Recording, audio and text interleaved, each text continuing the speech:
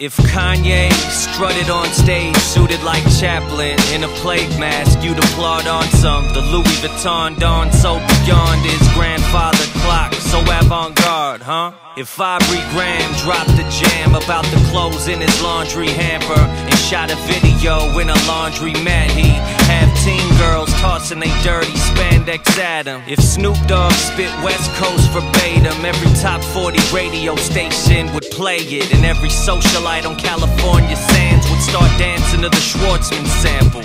If Jay-Z sampled a Daniel Johnston tune, you download Daniel's catalog of music. Don't try to deny it, it's probably true, cause whatever Jigga say, you gon' follow, dude. If Akon sang on Brian Wilson, I would've got the whole world to listen. The cosign will change your whole life, it's so absurd. I would've won the fucking Juno I deserve. Oops. If Asher Roth slapped his palms against the caps of his knees and rapped for free, wait, on second thought, it would change nothing. Same shit, different country, fuck it. If Gucci Man wore a toque and glasses and paid more attention to his music than fashion, kids would dress for winter and rock rims with prescription lenses in them.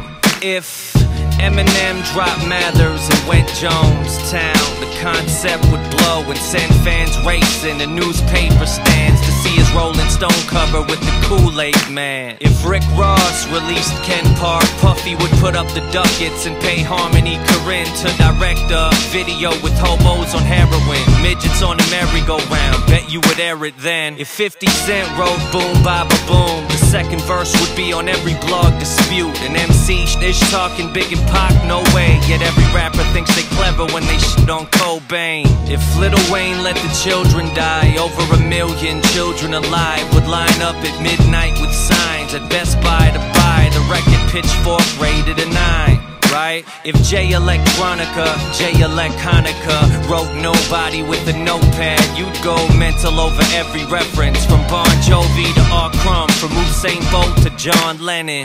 If T.I. quoted Hunter S. Thompson's suicide note, both you and I know Spin would praise the brilliance of Cliff Harris, but nobody gives a shit when Derek from Canada does all of the above, at a quality above, not all of the above, but all of the above, but for give or take, depending on production, while y'all tend to rate depending on the country an MC resides in. And if I resided in the States, I'd be signed and paid. We all can't be co-signed by Jay, Wayne, or Dre to Wayne Brady. Choke, suffocate the game.